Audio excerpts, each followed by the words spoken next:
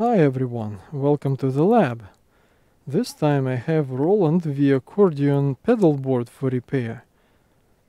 This is for Model 7, but I was told that Model 7X has exactly the same pedal board. And this is also a power supply and battery charger. It can charge battery pack in the accordion, and also there is a connector here, so it is possible to play the accordion using one battery pack and charge another pack here. It can be put like so, plugs in here. This button is to charge the pack in the accordion, and this button is to charge this pack here. In one of my recent videos I repaired V-Accordion Model 7X, and in the process I noticed that the battery pack was not the original nickel metal hydride pack, but a custom built lithium-ion pack. I did not investigate at that time, but later on I looked up online and I saw that lithium-ion mod exists, but I didn't quite like it, at least on the first glance. So I was going to investigate, and I was going to borrow this charger from another guy who owns Model 7 but also owns Model 8X, which he plays, and Model 7 is mostly sitting around gathering dust. So I was just going to borrow this thing for experiments, but it was found to be in non-working condition for some reason, after being unused for quite some time, maybe even years. And some screws are missing. 4 screws here, and 4 screws on this side. I'm not sure what happened. It was not explained to me. This thing does not power up, so let's take a look. Here we have a power supply and a CPU board, which controls the charger, MIDI interface, the pedals, and there's another connector for expression pedal and the stereo output as well. So something seems to be wrong with this power supply. According to this label, there are 3 outputs: 5 volts 0.2 amps, 24 volts 2.5 amps, and for battery charging 33 volts 1.3 amps. Uh-oh, look at this. Do you see this piece of wire? It is loose at the moment, so I'm not sure, was it unsuccessful attempt to defeat this fuse, or it melted as well as the fuse? Seems like a desperate attempt to get things going in a hurry, which might work sometimes, but it is quite risky and can easily make things worse, cause more damage, and make things harder to repair or beyond repair. Not a very good idea. I wanted to remove this power supply from the chassis to take a look at it, but one screw is under this power switch, and it's a bit tricky to remove this power switch. I need to push on these plastic things on this side and on the other side, and push the switch out, but it's hard to push on such things on the bottom. It looks like a special tool is needed for that. Alright, using this piece of metal to push on the bottom, I managed to remove this switch. So now we have access to this screw. And by the way, I found this connector lifted up a bit. Was this a problem, I wonder? Here is the bottom side of the power supply. We can see an isolation gap between the primary side and the secondary side, with optocouplers across the gap for feedback. This chip seems to be a power factor correction controller. This is the main PWM controller. Let's see, this must be the main transformer. This is probably for power factor correction. This is a bridge rectifier. This is probably a MOSFET for power factor corrector. This is a temperature sensor, and this is probably a MOSFET for the main controller. And a quite sophisticated secondary side. I didn't look at that closely yet. And by the way, the brand is Magnetech, and on this label as well. I just didn't mention it before. So everything looks fine so far, no obvious damage. Look at this, the fuse is fine without this wire. I'm not sure what the deal is. Perhaps whoever tried that didn't have any tools to check if the fuse was blown or not.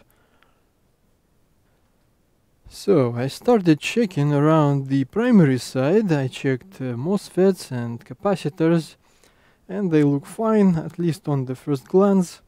Some checks are not conclusive in circuit, but at least nothing is obviously wrong. And then I started checking the secondary side, and I found that there is a short across this rail, and there is an electrolytic capacitor here, and there is a short across it, this capacitor, and there are two more capacitors here, these two pins and these two pins. So they look shorted as well, but this is at DC at 1 kilohertz. Using this LCR meter, the capacitors measure just fine. No problem at all. And that means, I think, they are shorted through the transformer.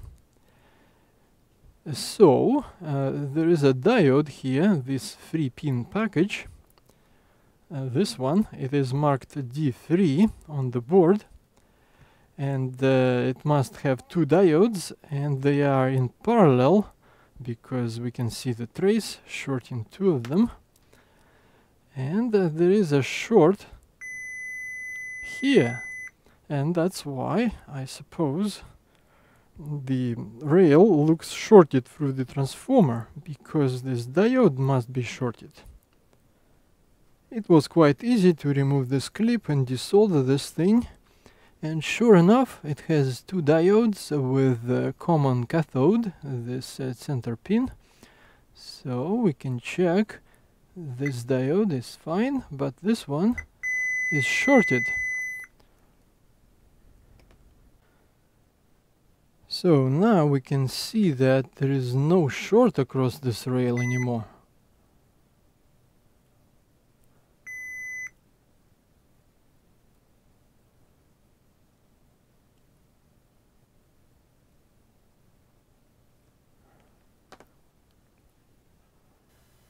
Here is this part on DigiKey for 56 cents a piece. Plenty of them in stock, so it should be possible to get them in a few days with additional, let's say, $5 or $6 for shipping. But I think I already have another part which should work. I am talking about this MUR1620. I bought a few extra ones for my Mackie Thumb powered speaker repair project. That was another video some time ago. Let's quickly look at some key specs. What do they emphasize here? 150 degrees C operation, low forward voltage drop, high frequency operation. What else is important? Up to 100 volts, 10 amps per leg or per diode, and 20 amps overall. Up to 150 amps surge current. And that low forward voltage drop is specified here, let's say 0.9 volts maximum. Now let's look at this one, ultra fast rectifier, 2 times 8 amps, so only 8 amps per diode, but should be more than enough for this application. So 16 amps overall and up to 100 amps surge current. Up to 200 volts, which is way more than that part, but it is not very important. Forward voltage drop is about the same. Temperature is up to 175 degrees C, which is higher. And ultra fast means, let's see, about 35 nanoseconds maximum. And I think I've seen recovery time for this device here, less than 500 nanoseconds. So this one is much faster. So they are slightly different, but I believe this one is more than adequate for this application. So I fitted one of those replacement diodes, and now look at this. When we power this up, an LED here lights up, and we can see, I'm using this as a ground, we can see a rail here, 24.8 volts, and we can see a 5 volt rail here, 4.92, on a capacitor here, and going through this inductor to this smaller connector. And the only thing I'm not quite sure about is this output, which seems to be drifting around. I've seen 5 volts, I've seen 4 volts, and I think this is charging output. And I think this chip and this MOSFET are involved in regulating it. And the input here on a capacitor is sitting at 34 volts. So perhaps this is okay when charging is disabled. So I think this looks fine. Now let's see, if we power this thing up, we should see this turn on. There you go. And I'm measuring in this battery pack connector, and there is nothing. But if I push this button, I can hear relay clicking, and we can see this floating voltage, but the button does not light up and it does not stay on because the battery pack is not connected. So now let's try with the battery pack.